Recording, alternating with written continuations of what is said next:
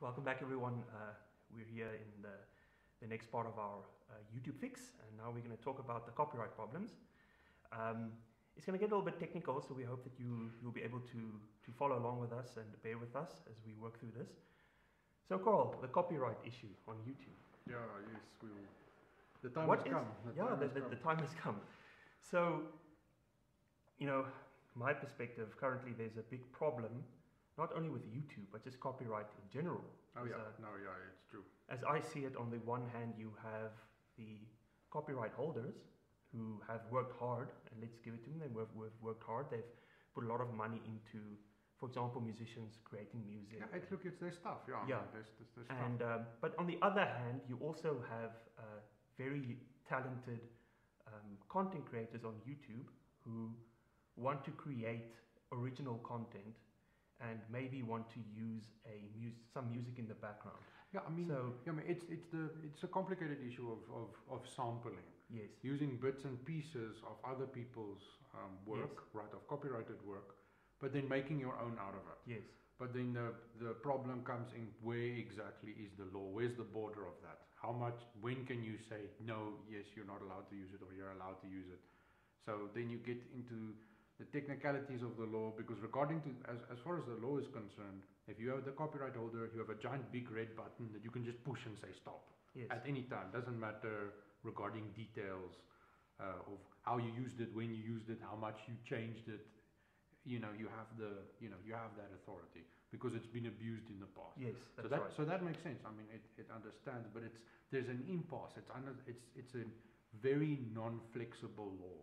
And I think it's one of those other issues that was just accelerated by technology, because technology allows you to so easily take samples from wherever you want, and take here and take a bit there, and then, sort of change it and warp it a little bit, but then it's still stolen content.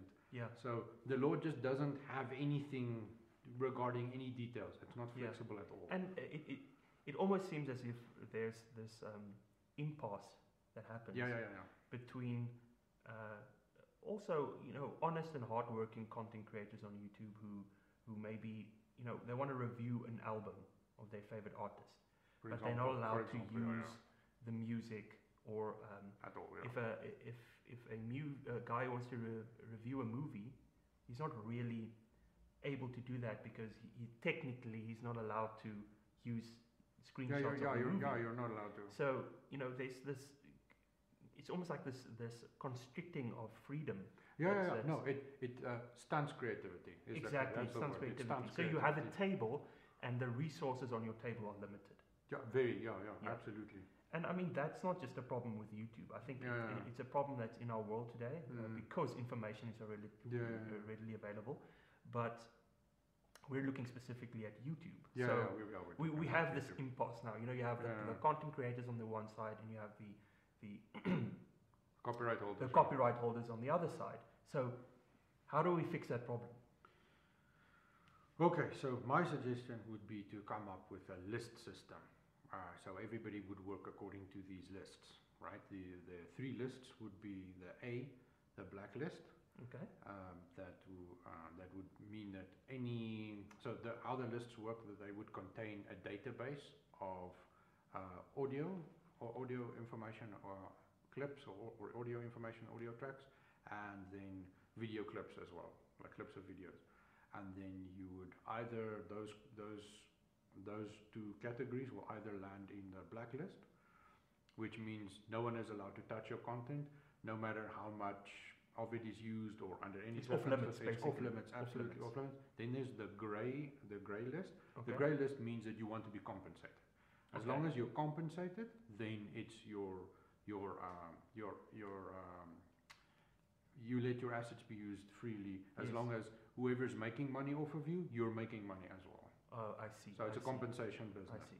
And if there's one more, which is the white list, this is just if you're feeling, honestly, it's not something that you put a lot of effort into, like a musician, for example. There's tracks that you feel like, there wasn't a lot of production value. You made it in a day, for example. It's promotional content. It's just free to use. Or maybe in the whitelist, you're saying, now, if I understand correctly, that the whitelist would be content that the copyright holder feels is happy to give away for free on the Yes, YouTube on platform. YouTube platform. Yes. But it's just only on the YouTube platform. The copyright will obviously still be in effect on other platforms. Yeah, as far as the law is concerned, it doesn't. Yeah, it's still. But what I see is also an advantage of having that whitelist is that you might have a small band that released their first studio album, and the content is obviously copyrighted by the record producing company, but they might decide to make that album freely available on YouTube so that content creators can use it for advertising purposes. So there's another advantage of the whitelist in that sense. So it could be content of your own that you make available to content creators in order to advertise your own work as well. Yes, yeah. For whatever reason you choose, there's the 3 categories. The blacklist is don't touch it at all. Grey list is if you make money, I want to make money, right? As a copyright holder. And then the whitelist is listen free, use it as you want. Use it as you wish. So and so then, as I understand it,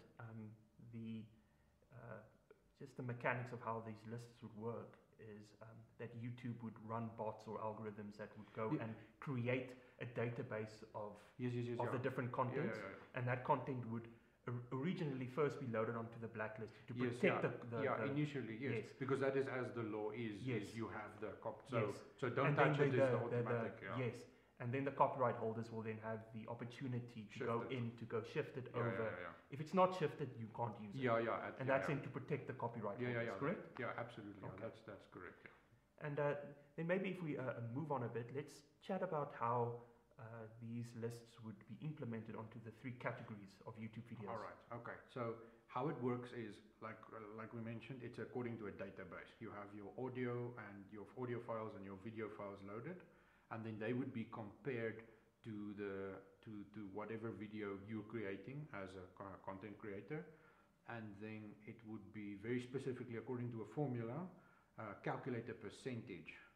So to eventually let you know, okay, of this video, the percentage, like I said, say it's 1%. 1% of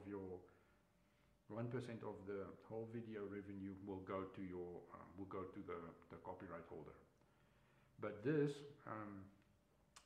formula, it's according to, it's calculated according to the exactly how much is used. So it's not like if you don't use a whole song, you won't get credit for a whole song. If you just use a little bit of a song, it'll just be a little bit of song for a movie, and the movie and the audio will be separate, and in the description will be the detailed formula how it works. Yeah. Exactly. So what it'll run. It'll be too much. We'll go into too much detail if we explain. What we've done is So what we've to write it down. Yeah. Sorry that I'm interrupting you. No. So what we've done is we've come up with a formula, like I'll describe, that will be run automatically on YouTube. Yeah. And this formula will tell you on the processing of the video exactly how much copyrighted content has been used in your video, and then what that copyrighted content works out to in terms of a percentage of your total video length. So you might upload a video of 10 minutes, say, and then once you've processed the video, the next step in getting the video onto YouTube would be analyzing the copyright content. And then it will tell you, it will probably list like, all right, you've used this and this and this song, you've used these different videos, and according to the formula, which is in the description, it will come to total 10% of your video would then be sent to the copyright holders. So then, based on that, you are then free to work out how many biscuits you want to assign to your video. And that's, as I understand, according to the biscuits category. Yeah, because we have the 3 categories, right? That's right. We have the 3 so how would this work on for say like the sponsored content videos? The sponsored content is that's the collaboration between the YouTuber and of course the media company or whatever, advertising company. Because it's a collaborative effort, the company will usually has their marketing department, and it's usually their responsibilities within their responsibilities to look at copyright content if they do advertising and stuff like that. Or the brands even themselves could look into that. Yeah. So it'll be a collaborative effort, and they will send the video for approval because the company's name is on it. So their label is on it. So in that sense, they need to. So in that sense, what it seems is happening is that in the collaborative projects, the the brand or the company that's advertising would then normally, in the current setup, already make sure that everything is sorted out in terms of content. Yeah, and then once that video is uploaded onto YouTube, the step where the copyright is calculated will then just come to zero. Yeah, because just come the copyrighted content is already taken care of. Otherwise, they made a mistake. Correct. Otherwise, they are. So Correct. otherwise, they did something. For the other one, because this one works now according to the biscuit. So how much you charge, that's a percentage. So we talked about that. Correct. And then if you add a zero biscuits, right? So the free videos. The free videos for promotional content or for informative content. Yes. If you if there are ads that are run on it, right? Then you'll make who knows how much ad revenue out of it, but then the percentage will still apply. However much ad revenue you make out of it, a percentage of that ad revenue still goes then. So you might, for example, as with creating a video that you intend to sign biscuits on, whether you create a video that you intend to sign biscuits on, or whether you create a video you intend to make free, you'll go through the same uploading process. You'll go through the same process where it stipulates much copyrighted content has been used. You'll upload it. The only difference would be that the free videos, the percentage that was calculated will obviously come from the ad revenue versus with the biscuit videos, the percentage will come from how many biscuits you've earned for your video. So in effect, for two of the three categories, the same applies. Yes, basically. Exactly the same. Where your revenue come from. The one is coming from biscuits, the other one is coming from ad revenue. And if the YouTuber made the video just being informative and used the material from the grey list or the white list is nothing happens, but the grey list we're talking about the compensation now, right? So then if you use it from the grey list, if the YouTuber doesn't make any money, then neither do you. Yes. That's the grey list. So if they get compensated, you get compensated. If they don't get compensated, it's okay. Yes. As long as they're not exploiting your work, that's the focus. Yes. All right. I think, I mean, that's a very broad nutshell of how the system is going to work. Like we said, we'll have a full the formula is in the document the formula is in the description, not only for this section, but for the whole for all the sections that we'll be discussing. And the formula in there will be in the description if you want to go into the details. But the idea would be that YouTube will develop a calculator that is part of the uploading process of the video.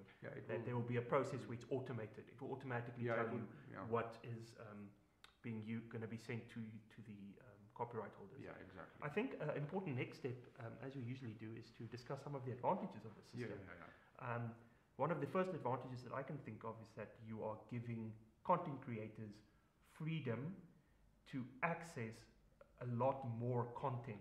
The idea is to encourage it's confidence.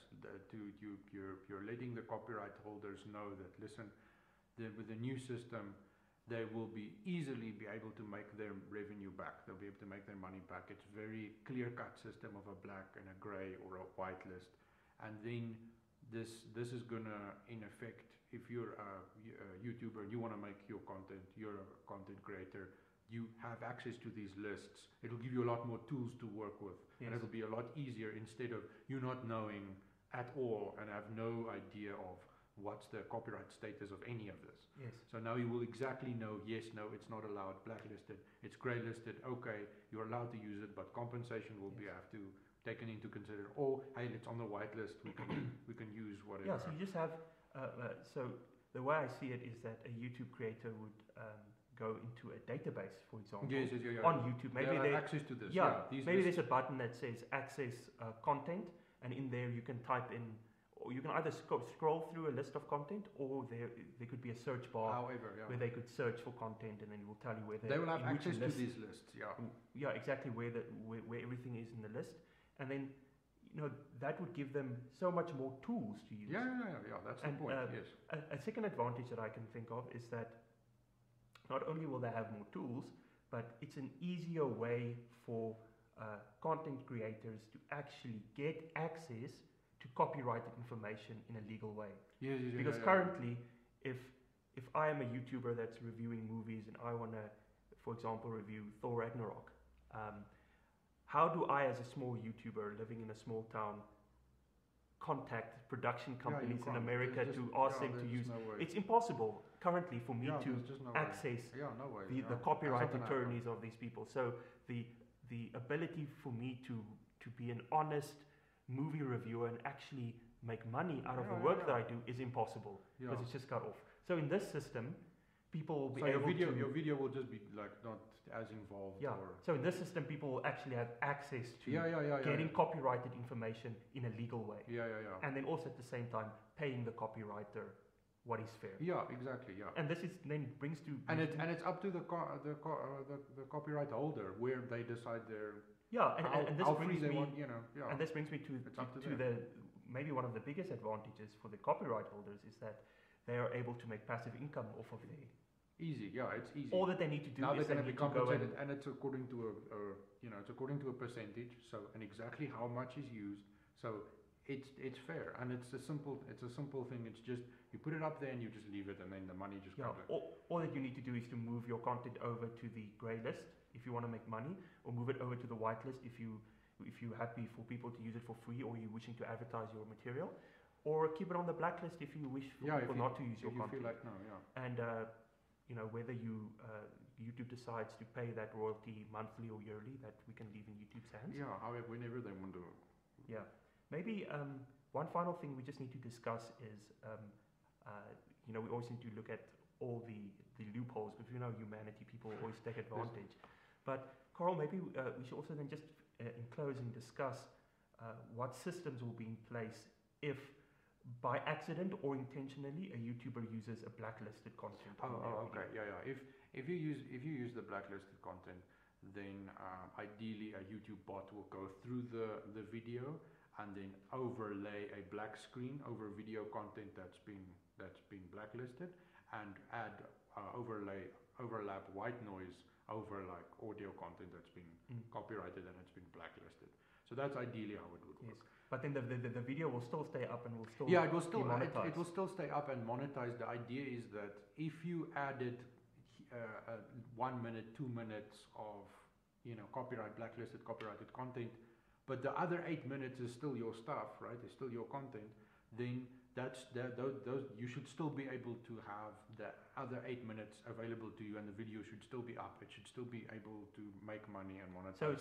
So in this way, both parties are under kind of protected. It's to protect. Because on the one hand, if there's footage used that is blacklisted, it's blacked over, so the copyright holder is protected in the sense that his content cannot be viewed.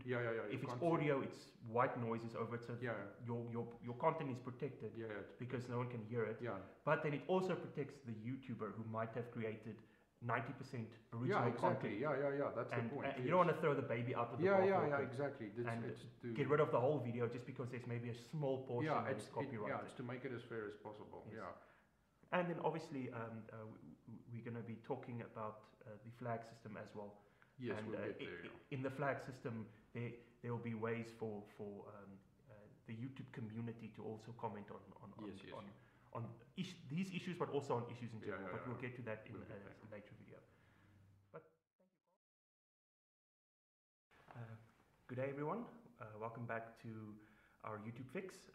Today we're going to get back into the next section, which is the revised flagging system. And as always, we're going to start off by just briefly discussing YouTube's current flagging system. So Carl, would you take us through that quickly? All right. So currently, as I understand it, the YouTube system is that you can, once you have an account, you can flag videos, right?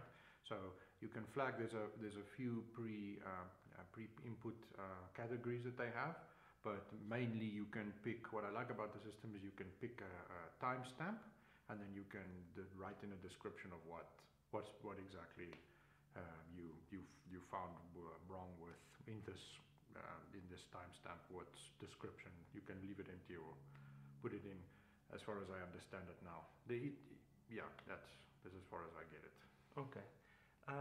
So what exactly is this new system that you're proposing? And as I understand, it's also only related to the videos that have biscuit values. The paid videos. All right. So I would like to take the system as it currently is, but I'd just like to improve it. So it's exactly the same thing. You can flag people who have an account, can flag, but now it's just in more detail. So So it's just the next version of the one. An update. An update, exactly. It's an update. So the main principle is, again, people can put up a flag on the video that they're currently viewing, and then label find an offense in there. Okay. So, but now they're giving greater flexibility. So first of all, because of the biscuit system, only viewers who've paid are now allowed to rate, comment, and as well flag. Okay. So this already cuts out a lot of people. You can't just jump in on a video and just flag it for just because you feel like it, or you're a troll, or you're a bot, or for whatever reason. So that cuts out a lot of a big weakness of the current system, which is really good. And it has the categories, of course. Instead of talk to us about the categories. How does that work? All right. Yeah. The idea is that you don't have just one flag, right? But you have 5 different types of flags. So the first, and there will be highlighted in degrees of severity, of like what offense have they committed now. So the most severe will be black. The second most severe will be a red color. Then the third will be like, okay, there's an offense, but it's not to an extreme order. That'll be orange. Then the yellow flags will just be people putting up flags that just say, listen, the video quality, there's an issue with that, or the length is too long, or the content, the topic. So they're more suggestions for they're the content. Definitely, yeah, they're suggestions. They're not offenses. All right. And then the last one will be a green flag, because that will label the viewers will then label the video as a whole, saying, listen, there's no offense. They understand the context and everything was used, nothing was wrong. Okay. All right. And then, as I understand it, this new system will also implement a timestamp. Yeah. Like type system based on the existing Exactly. system. Yeah, it will be exactly the same. You'll be able to flag it for whatever offense you'll find. The details of these categories are now obviously linked into the document that we'll say. Yeah. So what Carl was saying is that we're going to put out the specific categories for the flags in the description. Yeah. So you can go read up if you want to on, for example, a black flag, what specific details or terms of use will need to be broken in order to qualify for a black flag. Say. Yeah. And a way, I mean, obviously in the end of the day, it's up to Google to decide how this would be implemented. But something that we've spoken about, which could work, is as a YouTuber or a YouTube viewer goes onto a video to place a flag, for example, you want to place a red flag on a video. Before you place the flag, a pop-up will come up saying, please note that a red flag qualifies the video for these and these and these offenses. Are you sure you want to place a flag? Just to make sure that people don't use the flags inappropriately, like place black flags where orange flags are actually more appropriate. This forces them to be informed. Yes, they can't be uninformed of placing the flag and so on. But this is implementation. It'll come afterwards. All right. Maybe next thing to talk about is obviously with people placing flags on the video, overall sentiment will appear. Maybe just talk to us about how that will work. The sentiment. Okay. Yeah. The sentiment idea is that instead of just having a video at the current system, it's flagged or not flagged. Now there's a degree of what the status. It sort of has a flag status. Yes. Right. This will always be visible. So on all the videos, all the biscuit videos, the paid videos will have a flag status, which will be one of the 5 flags at all times. So it becomes almost like an average of the sentiment. So there might be 3 black flags, 10 red flags, 3 orange flags. The overall sentiment might be red in that case. Yeah, exactly. So it's calculated, like on average, what type of flags have been placed, and then overall the average is calculated. Yeah, and that way I can see that the new viewers coming to videos will also then be able to see what the status of a video is before they pay for it.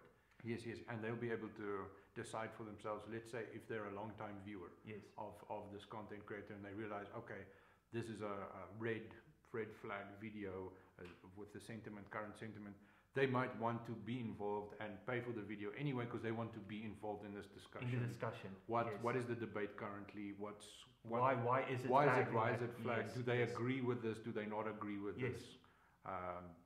That's the idea behind informing people.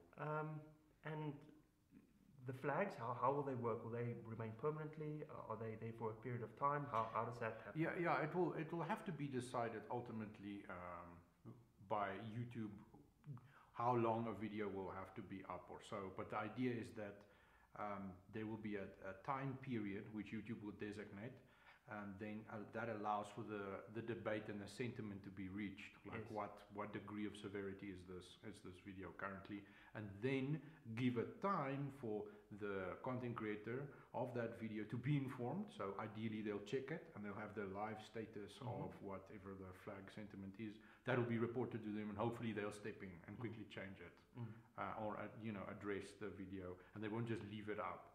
But the idea is that there will be sort of like a window, a time period. YouTube will have to decide how long, and then at the end of that time period, YouTube will step in And assess the different and videos. assess, of course, assess the different. And then at that point, YouTube can then at that point decide how they want to implement punishment.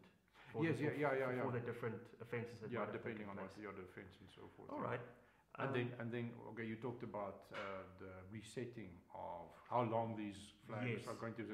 Yes. So the idea is that old flags should be reset at a certain point, so that especially after it's been addressed or after it's been assessed. Yes. It should be rather about the same time that YouTube gives time for the sentiment to be reached, the overall opinion of what Yes. the flag status is, and then they assess it, and then it gets reset, so that the video, when the video continues, in the case of where it's not so severe that the video had to be removed from the platform, then YouTube resets the All the status, flags, basically. so that the new viewers can comment on the new status of, let's say, seeing that the old flags issues have been taken care of. That's the idea. Ideally, yes, what yes, would happen. ideally, yes, yeah. All right. So what happens, again, we have to address the fact that we're all human, and some people have bad habits of being trolls. So we also just have to talk about this. The assholes, yeah. We'll have to Yeah, talk about them, in this section, how would a YouTube content creator be able to deal with abuse. Abuse. Yeah, Someone yeah, yeah. who, for example, Yeah. buys a video on purpose simply to go onto the Yes, video and to absolutely, put yeah. black flags Yeah, on yeah, purpose. How Yeah. does a YouTuber have power in the situation? yeah, and yeah. if so, what is his power? I think the very best way to just address this is just, fortunately, we'll have, thanks to the biscuit model, you already have people, they'll have to pay to come in at least. So at least you're getting cash for it, right? So then the YouTuber can then decide, listen, are they willing to take this person's trash because they're only going to be one voice in the majority? Are they willing to take their money as well as their negativity? Or will they go the step further and then they'll just ban them? So Yes. they'll have the opinion to just remove them completely. So what will happen is that the person that they've now banned will not be able to at all search this content creator's videos or content. It will be like they don't exist on the platform. Okay. I So see. that way you get rid of your potential customers, so to speak, right? So you get rid of their business, but then you're free of them. And I think that's a fair system that Yes. should be given to the authority, given to the content creator. Because if you want to kick someone off of your community, you should absolutely be allowed to give that free, to exercise that right. Yes, but obviously, ideally, we're also trusting the YouTube creators to use this power responsibly. Yeah, but listen, even if you kick off like half your audience, you won't get the cash. That's the point. If they can't see you, they can't see your videos, you don't get their money. So That's right. So if you feel like so you have a lot of haters, it's a self-correcting system. Exactly. Basically. If you have a lot of haters on, but you feel like, listen, they're paying me. Let the haters hate. At least they're doing it with their wallets. It's not just they're just coming up free. But for free. this makes sure that if there's this one person, if they're pushing it, they're that's pushing it. it, They're absolutely pushing it. then you have You the feel like- power as a creator. Yeah, you to- feel like, to- you know what? I don't need your cash. Get off. Get Yes, off it. You're yes. ruining everything. Just Yes. no. All right, cool. So I'm not sure if we mentioned this before, but just for the sake of covering all our bases, each YouTuber who buys a video would then get one flag, right? Oh Is that yeah. correct? Oh, the limits. Yes. Yeah. Yes. Yeah. You can't. You can't. You will have opportunity to place only one flag. So you can't, for example, you place can't, a black flag and a red flag. Yeah, you can't at the spam same flags. time. No. You have the one flag. Yes. You have But you one flag. also, it's completely up to you whether you want to use a flag or not. You don't necessarily have to. Yeah, place you don't a have to. Yeah, so you don't So if you, have for to. example, I guess that's you're a watching- neutral. I guess that's a Yeah, neutral if- sort of disposition. if you're yeah. neutral, like you may be new to a channel and you're not really invested in the content creator yet, and there's some sort of discussion going on some Specifics. issue, Yeah, specifics. but it doesn't affect you or you're not versed in it. You don't have to. You have to place a express flag. your opinion. Yeah. Okay. But you have the right to it once you've paid. Yeah. Correct. So you have the right to, Yes, yes, enter yes. the Yeah, yeah, discussion yeah. if you wish to. Okay, great. Well, I mean, I can think of a lot of advantages to the system, Yeah, and maybe we should just quickly, briefly speak through Okay. some of them. Sure. The first one, obviously, is that the YouTube content creators, his own community, votes on his video. Yeah. You can just expound on that a bit. Yes. That just means that it's a higher degree of accuracy, because if you have your audience that's already following you or that's invested in you, that understands you, that's your community. Yes. Their judging will be more accurate than someone coming in from the outside. Maybe YouTube content checker who's just supposed to check because it's their job. Yeah, maybe he doesn't understand the content- heart of Yeah, the yeah, YouTube yeah, content creator, exactly, or yes. understand where he's coming from, or the types of videos he's made in the past. Yeah. Whereas you would tend to think that a community of viewers who's invested in a YouTuber Yes, yeah. would also be more sensitive in placing harsher flags. Yes, yeah. So it makes sure that when there is something placed that is of concern, that it's a legitimate concern. Yeah, because that it's from your own community. Yeah, you can count on that. Yeah, the Good. data is more accurate. Yes, Yes. yeah.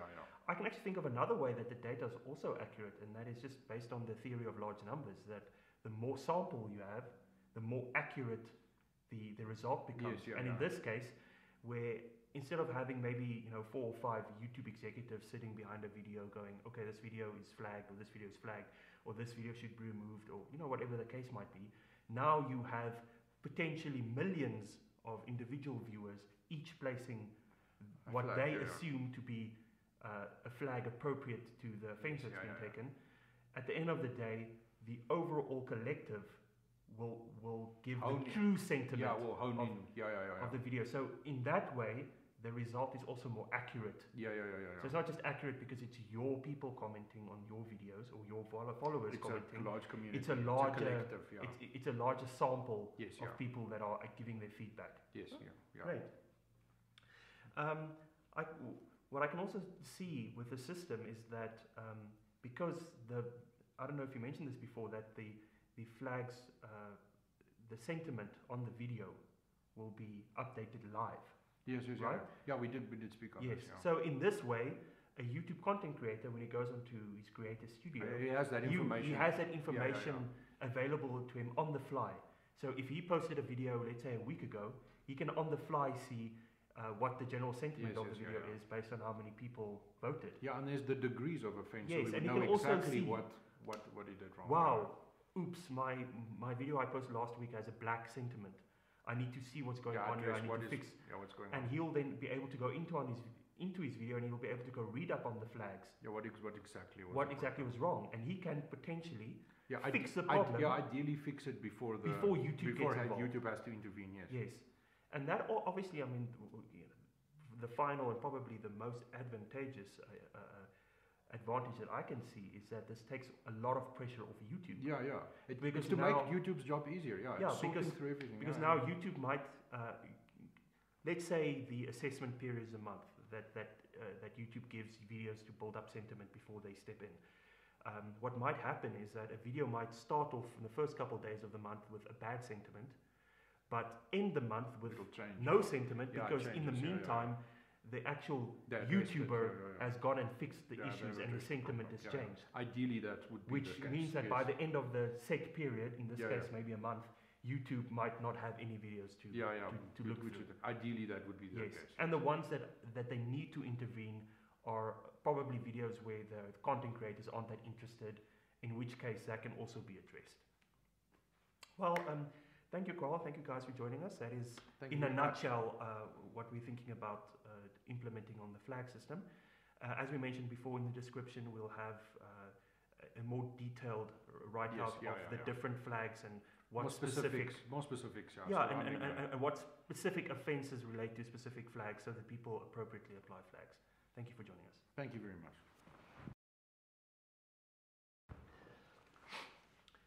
Hi everyone, welcome back to this next installment of our YouTube fix. And tonight we're going to discuss the revised tagging system. And as always, Carl, I think a good place to start is to maybe discuss the current YouTube tagging system, how it works, but also some problems involved with the current system. All right, okay. So currently, how the YouTube algorithm works, or the recommended system works, it looks at keywords. It's based on Google's search engine, obviously.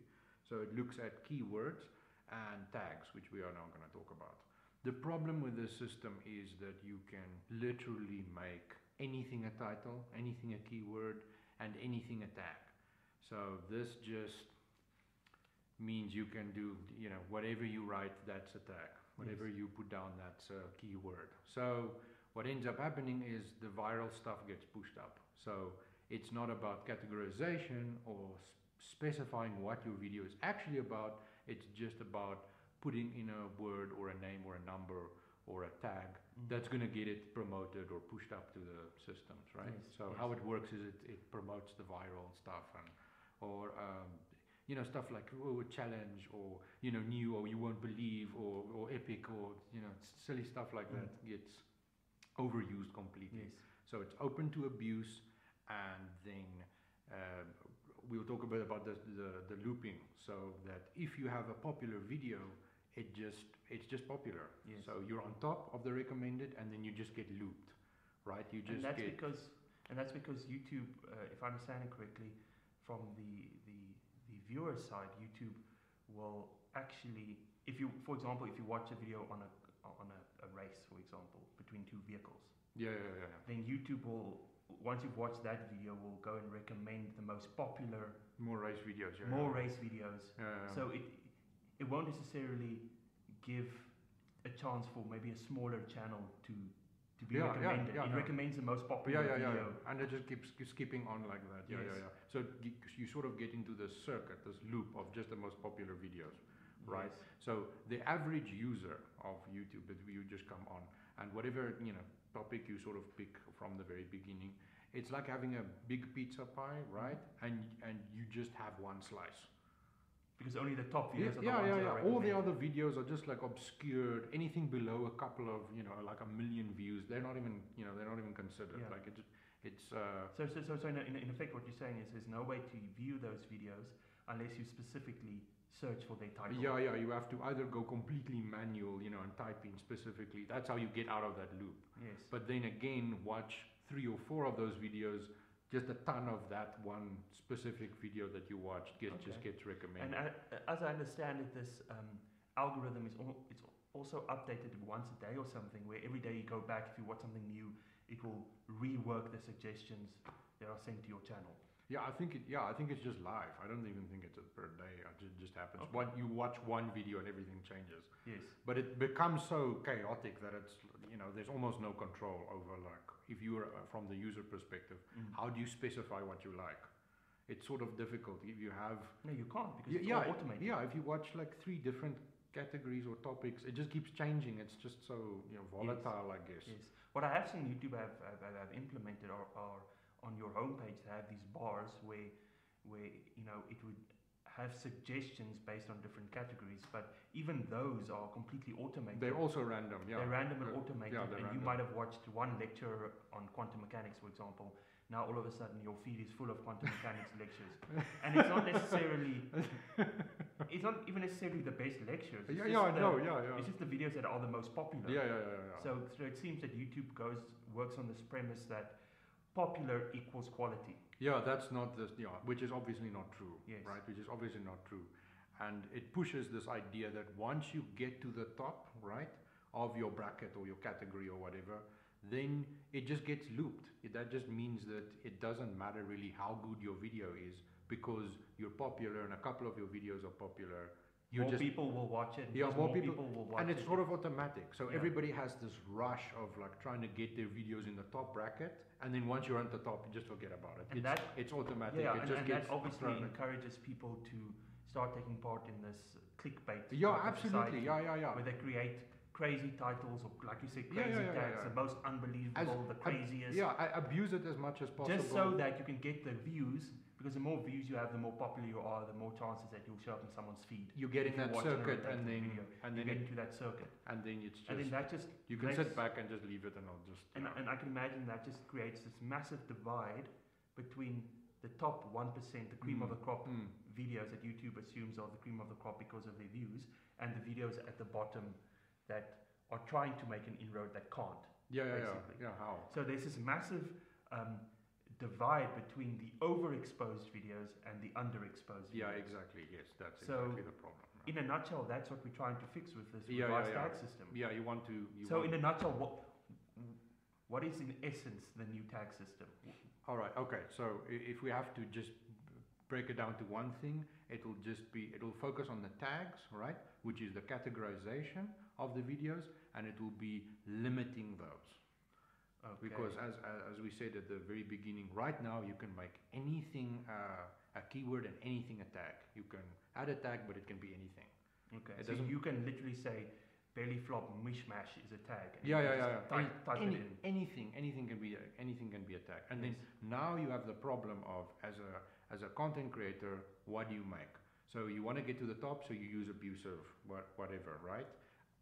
But it's not Tags that will encourage clicking. Yeah. basically. Viral tags. So you're not actually categorizing your video to make it specific for To your make audience. it searchable. Yeah, for your audience. Yeah, for whatever your audience whoever your Yes. audience actually is. Yes. And so it's not specific. And as someone who wants to, you're the viewer now. How do you use, what tags do you type in, or how do you, from what direction do you come? You just sort of follow a click, route somewhere, or Yes. unless someone tells you about a specific video Yes. or so forth, or manually search. You're just going to sort of follow whatever YouTube gives at you. So Yes. there's a big disconnect from. The best analogy would say that the fix would now look at limiting those tags, right? Yes. Forcing the content creator to make the tags, make use of the tags, so they can't. Right now it's an option. You can add tags or you can't add tags. So it will force the categorization of the tags, and then the viewer will also be able to just be specific for those tags. It's like you're going into a restaurant, right? And then you have a menu, as well as the chef has the same menu. You have the same menu. There's a synchronicity right there. Yes. So then you know what kind of food to order, and what they know what so food if to make. if you order eggs Benedict, the Yeah. chef has the same eggs Benedict Yeah, in mind, exactly. and he Yeah, gives yeah. that to you. Whereas it seems the current system at YouTube, if we use the same analogy, is as if you're going into a restaurant and you write your own menu of food that you might want, and the chef is writing his own menu, exactly. and you kind of hope that both of you say the same thing at some point so that you can get the food you want. Yeah, that's not gonna You work. approach YouTube and you think, oh, I want to watch a cat chasing a furball. And now you type that into YouTube, and you have to hope that someone else tagged cat chasing a chases furball, furball, or so you use can the get your keywords or whatever. Yeah. Because there might be a video that is exactly according to what you want, but it wasn't tagged the same. It wasn't that, yeah. There's So no now you're- system to accommodate for that, or to make that easier, or to. So basically, what we're saying is taking the tagging system from a complete random, just add whatever you want, to suggesting to Google to come up with a set number of tags. How that would play out, that's up to Google to figure out. Like how many tags there How would many be, tags there right. would be. But the idea is that there's a limited amount of tags. Yes, so that both content creators Know and what to pick from, yeah. Yeah, so the content creators and people viewing the content both will basically be looking Have at the the same same- menu Yeah, the same. when searching for videos and when assigning tags to videos. So we've spoken about this briefly. Maybe we can just get into this in a little bit more detail. All right. What would this revised tagging system look like for the person approaching YouTube, maybe creating his first account? How would that look? Okay. So the idea is then redoing how your homepage is, right? So Yes. we're revising the homepage with a system. So now when you go to your homepage, it's just a bunch of recommended stuff, and the bars, as we've mentioned, Yes. they're just also random as well. So it's based off of what now currently is available, It's just having a customized approach. So now you will have you can create custom bars essentially. Okay. For how many you want, or if you want like 10, you can add 10. If you want 2, you can add 2. You start with complete blank, and you can add bars as you go. Okay. So the categorization will be the first 4, right? Will be there will be 4 categories, right? And each one will work differently. So the first one would be like a YouTube recommended bar, which is exactly how YouTube now works. Okay, so that those, would just those be a will bar. those will be videos will be spat out exactly like YouTube's recommended currently, trending videos. So basically the way you would interact with YouTube if you didn't have an account today, when you go to YouTube, it has a bunch of recommended videos, and the YouTube bar would basically work that way. Yeah. There will be a YouTube bar, and it will work exactly like that. Yeah, how it currently works. Okay. Then there's another one which is like focused on a channel. Okay. Right. So you type in whatever channels you subscribe to or whatever. And then those videos. Will come in. Yeah, those videos will pop up. Okay. And then there will be a history bar, which will be like what videos have you watched. So it's basically a search history. Yeah. So it's like a search history. All of the videos that you've watched. Yeah. Okay. Yeah. In case you want to go back and maybe show someone something you've watched. Yeah. Exactly. It will list that. Yes. Yeah. So it'll have the access, and then the other bar will be. This is now the one that we're focusing on. This is the category bar, right? Okay. So then this bar you can add categories. So there's a based on the menu that have been specified. Based on the limited amount of tags that you have and the content creator has. So this will help you. So then you start off by saying. A categorization, you have a limited amount of 5, right? So you have a main topic, a main category tag, and then 4 maximum subcategories. Just to refine your search. Yeah, so that again from the content creator side, that you don't abuse it and just add all the tags. Yes. So that you get everybody searching your video, even though it's not even related. Not related, yeah. So the idea is then so that you're on the same page when you create.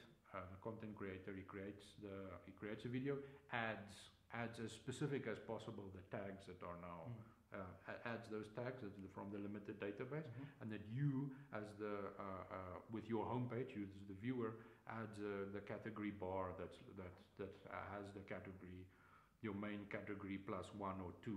So for example, you might have a main category of sport, and a subcategory could be tennis, and a subcategory of that could be Wimbledon.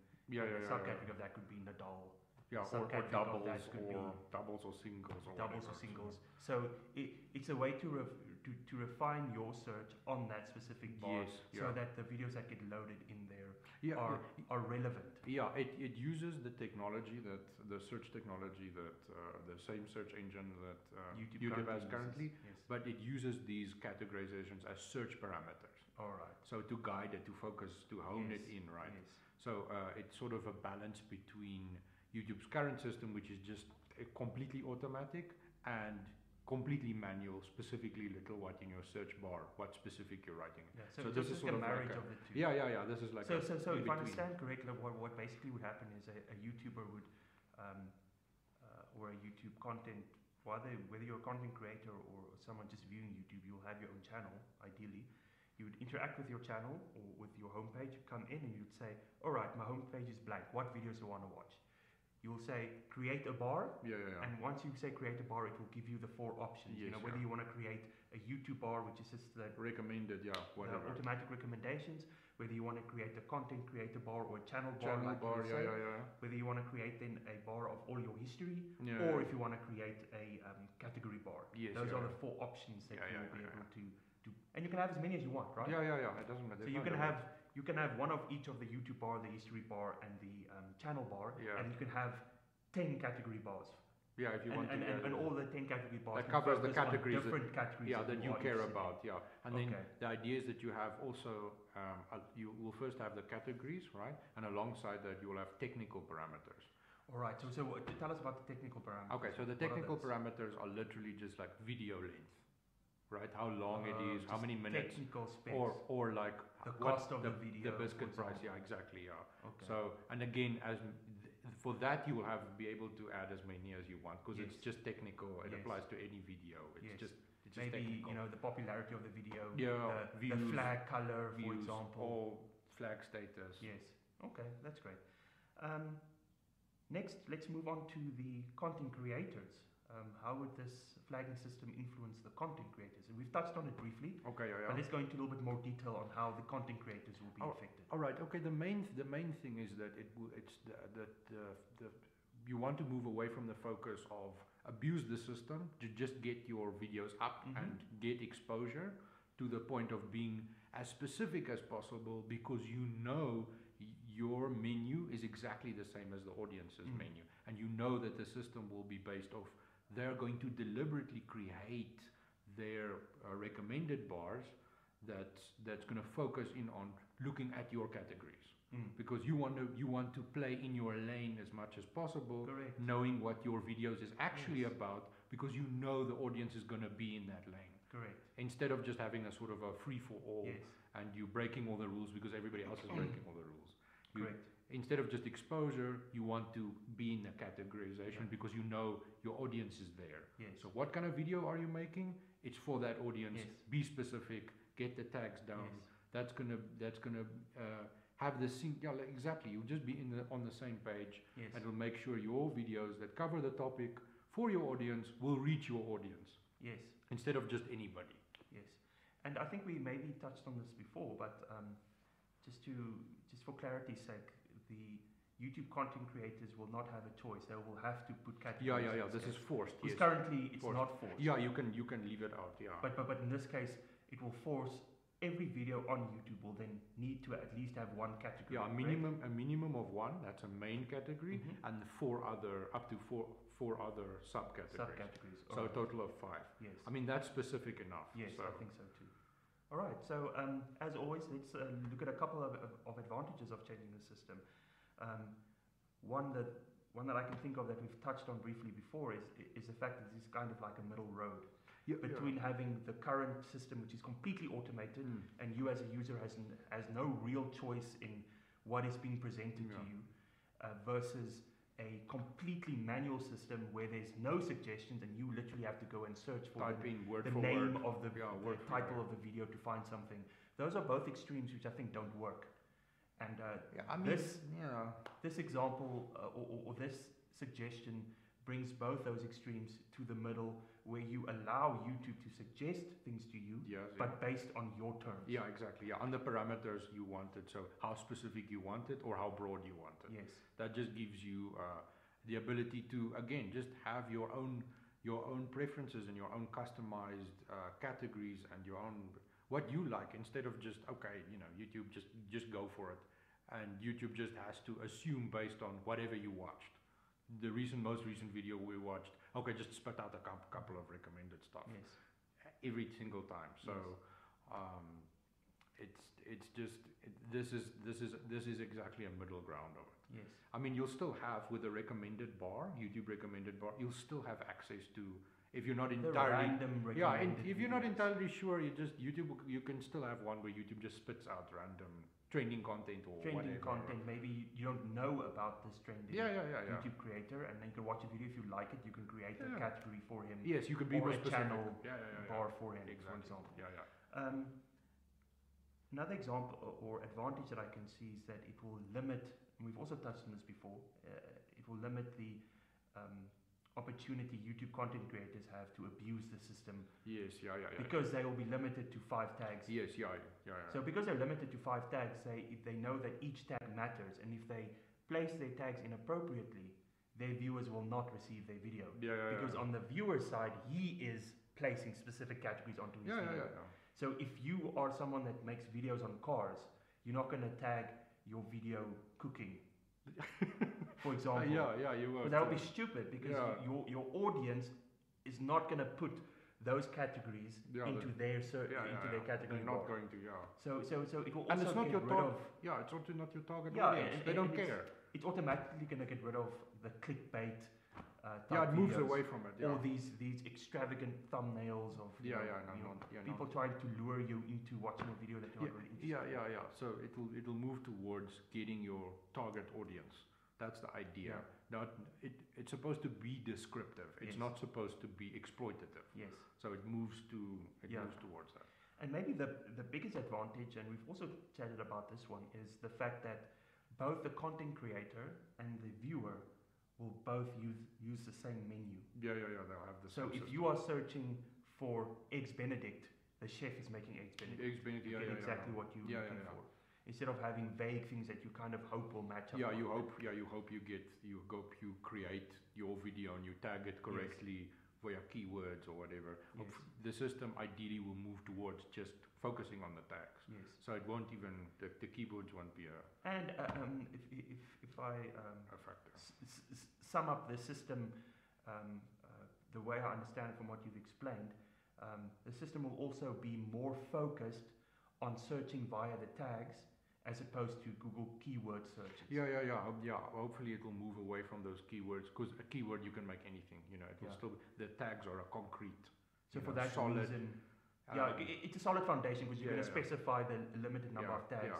So people won't necessarily have to rely so much on a description or a specific title for a video. That is more. It's not as important for the searching function anymore. The tags will have more weight. Solely be responsible for the searching function. Yes, All right. It'll just make it easier across the board. Okay.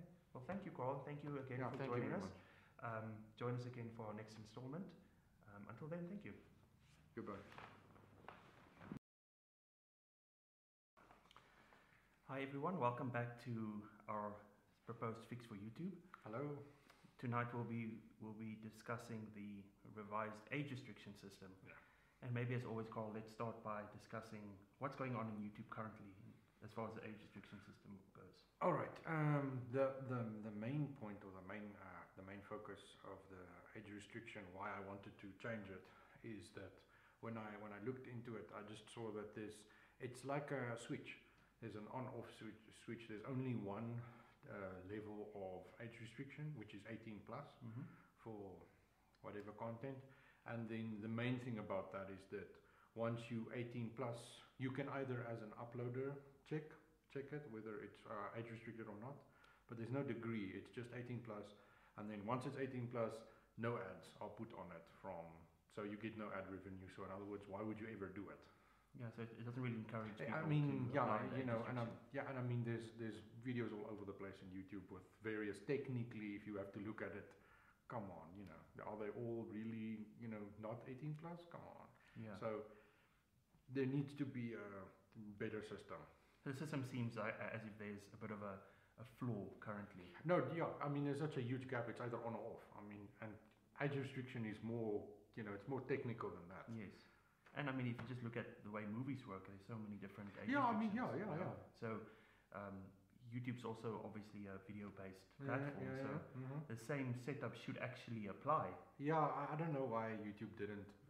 Taking it straight from the film sort of system would make almost like super sense. But they thought the system. But from what I understand in your research, you did some digging into the ESRB system. Yes, I did. Explain briefly to all of us what exactly the system is and how it works. Okay. Where does it come from? Okay, so it's the electronic, is it sports board rating? I think something like that. I'm not sure. Anyway, it's a board set up to rate video games, right? Okay. It's exactly an age restriction system, but it's focused and concentrated on video games. So because I have a video game background, I'm aware of this, and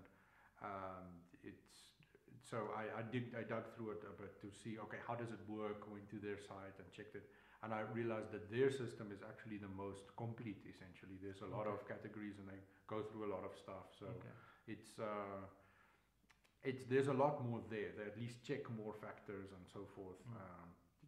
So I thought, okay, listen, if I'm going to use any system to adopt it, let's just look at their system. Okay. How their system works. And looking into their system briefly, it seems that they have 5 basic categories. Yeah. So they have everyone, 10 plus, teen, mature, and adult. Yes. Correct? Yeah. If I remember it correctly.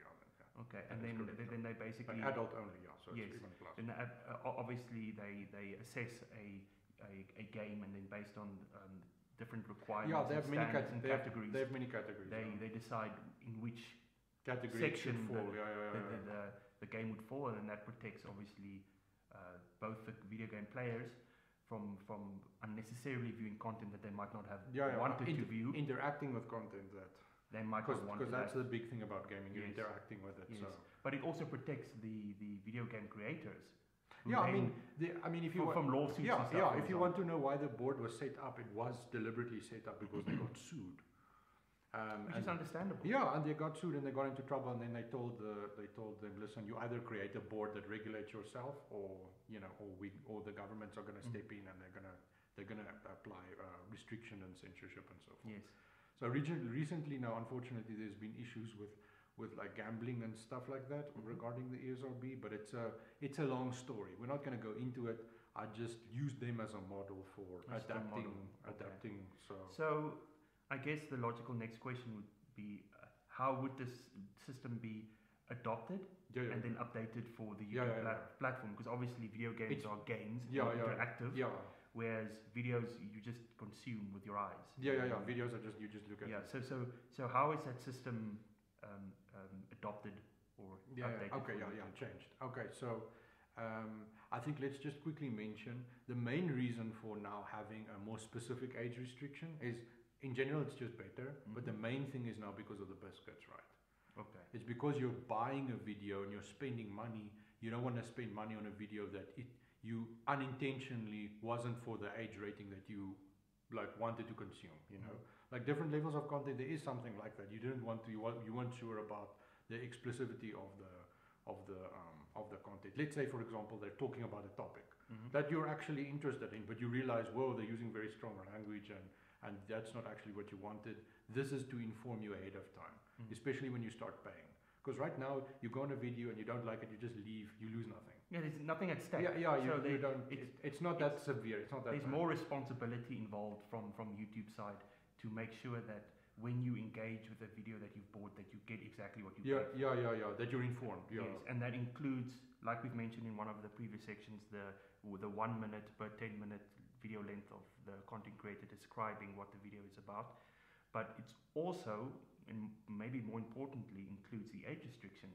Because you might have a video for a company like Budweiser, for example, that is in collaboration with a YouTuber, and that content might not be suitable for kids who are 6, 7 years old. Yeah, it's technically, you should be of legal age. Yes, so those videos need to have the age restriction on it. For the most important reason, to protect YouTube. So it acts as a waiver almost to protect YouTube from lawsuits. So I think currently they just have the on and off thing, just sort of as, okay, it's just in there. But if you're going to be more serious and more technical, especially when you're going to have users start paying, you need that. Correct. You need that. Okay, so we've mentioned that. Now let's go to the implementation. Yes. Right. Okay. So I borrowed the system that from ESRB, and then in general they're looking at. I thought, okay, the 4 topics to pick out. What are the categories, for example? So I decided to base this one off of 4 categories, right, and levels of that category. So the 4 categories, first of all, are violence, like how much violence is now depicted, or the details. The details are in the description below, like it's going to be added. We're going to go through it in a nutshell. For the purpose it's going to be in general, just to inform you like how it works. So there are levels of what are the levels of violence, what are the levels of sexual content or references, drug use or references, and then as well strong language and like profanity. So what are the levels? So a level is how much of it is in it. If there is in terms of frequency, severity, and intensity of each of these. Okay. So then you declare a level of either it isn't inclusive, so it's none, or low, or medium, or high. And that will determine in which category. Yes. Yeah. So maybe let's talk about these categories, because they're very similar to the ESRB categories, but we've come up with 4 in essence. So that is 10 and up, 15 and up, 17 and up, and 19 and up. Maybe just in a nutshell, Carl, let's go through each one of these and just give an idea of how those categories would apply to them. So how would the 10 and up look, for example? Okay, so the 10 and up has low violence, right, levels, and crude humor at most, like that's it. But no strong language, no sexual content or references, or no drug references at all. Okay, so basically what that one looks at is just it's ages from 10 and up, so it's just crude joking, and if there's some violence, then that video would get the 10 plus rating. All right, and 15 plus, how would that one look? Okay, so this is medium levels of violence and low levels of sexual content, and low levels of strong language, and then lastly, there's no drug references at all, because it's under. Okay, so we see now what you mean with the scale in terms of the violence, the frequency and the intensity of the violence and severity goes up a notch when you move from 10 plus to 15 plus. It just keeps going higher. The next one is 17 plus. Correct. That's high levels of violence, medium drug use and reference, medium sexual content references, and medium strong language use. Okay. That's right. And then 19 plus is the top tier. Top tier, high levels of violence, high levels of drug use, high levels of sexual content, high levels of drug use, and so on. So you get the point, it's just more severe every time. Yes. All right, well, maybe a next thing we can highlight is how would this system be implemented onto the YouTube platform. And as we've done in the past, we've looked at the content creators and as well as the content consumers. So let's maybe start with the content creators. How would the content creators engage with the system? Okay, so we'll move over to the system now where it's optional. You can go into advanced, I think it's in advanced settings, and then pick age restriction on or off, 18 plus on or off. I think now we should enforce it like it must. You must pick one of the 4 categories for whatever video making. Doesn't matter whether the categories, whether it's sponsored content, free or biscuit. It doesn't matter, like all of them need an age restriction. So when you, as the content creator, you're uploading it, you must pick one of the 4. Okay. You must. So it's informed. Okay. So possibly what that would look like is a content creator would upload a video, and this would then be an additional step to the upload process. Yes. Maybe right at the end you say, what is the age restriction on your video? Yes, and you select. And in order to educate the YouTubers, maybe there's a pop-up or there's a link where they can go in, and similarly you guys can as well in the description go read the full list of criteria and categories for each age restriction, so that you make an informed decision when you're placing that age restriction on your video. All right, so and I also understand that this age restriction will apply to all videos across the 3 categories. Across the categories. So for the biscuited videos, the sponsored videos, and the free videos, all of them would have to adhere to this new update. Okay. Next, let's talk about the content consumers. How would a content consumer engage with this system? Okay, so I think the easiest way to implement some sort of barrier would be to just use, if you create an account for your age. What is your age? What is your age? Like your birth date? You know, yes. What did you put? That's currently one of the things that YouTube asks you anyway. So you use that sort of system. If it's above what it's calculated, your age, then it will maybe inform you with a pop-up, ask you to continue. It gives you it basically informs you. It gives you a warning. So if you choose to ignore it, then it's your fault. Yes. The whole point is just to protect people who unintentionally don't want to. So it's similar in sense to, for example, if you go to a beach or a pool and they have a waiver saying swimming at own risk. Sort of the same. This is just to remove the liability from YouTube onto the shoulders of the point. Yes. How would this apply to the free and the sponsored video? Maybe just an icon or something. I mean, look, they will have because the content creator already uploaded and they assigned the correct. We hope it's the correct one. Then they'll have that informed on top of like the thumbnail, and it has to be when you're watching the video. You'll have to be greeted with like a sign that informs you, because you can interact with those videos without an account. That is why I'm asking. So it won't because obviously with the biscuited videos you are blocked by your age. Your age will tell the system whether to give you a block or not. But on the free videos that won't happen because they won't have those details. So maybe a way to solve that would be similar to the flags, which would indicate the sentiment of the video that we've discussed before. You could have another icon that that indicates as long as there's something that informs you, a symbol that informs you, and you are informed, then that's okay. As long as that is happening, that's fine. And just let's quickly chat about the one main advantage of the system, and that being not only that the YouTube viewers are informed as to the content that they're watching, what they can expect, but also that, especially on the biscuit category of videos, this will also create accuracy, because what would happen is, let's say for example, myself as a YouTube content creator, I create a video and I apply an age restriction on it. But coming from my cultural background, from my belief system, I could possibly add an inappropriate age restriction, either too high or too low. That's true. In order to fix this, to get the accuracy back, the viewers could place flags on the videos. For example, they could use the yellow flag. That's perfect Yes. for it. Yes. With the yellow flag, you could then say, Just- "Hey, just please inform have a them. look at your Yes, age restriction. It's not accurate." And similar to what we discussed about the flagging system earlier, is that this will create accuracy because the community will start talking, and then they will hopefully let the YouTuber know. Yeah, that you the age restriction will is know not if the accurate. general consensus is heighten the age restriction or lower it because you're Yes. because what Yes. why is it so high? And obviously this doesn't matter on the sponsored videos and on the free videos, because those videos you're not paying for. So the importance risk, isn't as high. Yeah, the risk. It's the onus will be on, for example, on the sponsored video, the onus will be on the YouTuber and the sponsor, and the sponsor, the because brand it's their or the name on it. advertising agency that they're using. It's up to them. Similarly, like we spoke about with the copyrighted content, when we spoke about that. In this case, they will be responsible for making sure that whatever advert they create is age restricted. Like their department will check it. Yes. Because your name is on it, Yes. you're advertising, And if you need to check the age. yes, and if in worst case scenario they maybe put a +17 on instead of a +19, in that case, it's not ideal, but at least the video is free, so there isn't that extra accountability that's needed from YouTube's side. It's really important for the biscuited videos to have accurate ratings, because you're paying for it, and once you've paid, you want to get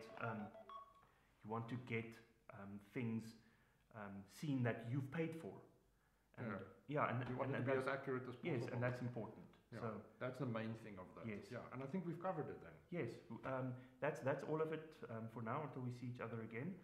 That was the age restriction system. Thank you for very joining much. us.